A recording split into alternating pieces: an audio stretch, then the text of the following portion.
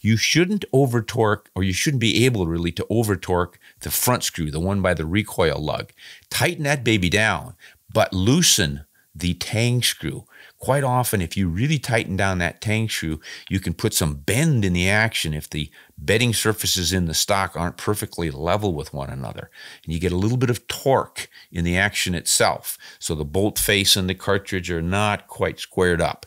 So you might want to play around with taking the pressure off of that screw. Now, if you've already done this, you're looking at potentially a barrel that's got stresses into it. You need cryo treatment on that barrel to relieve those inherent stresses.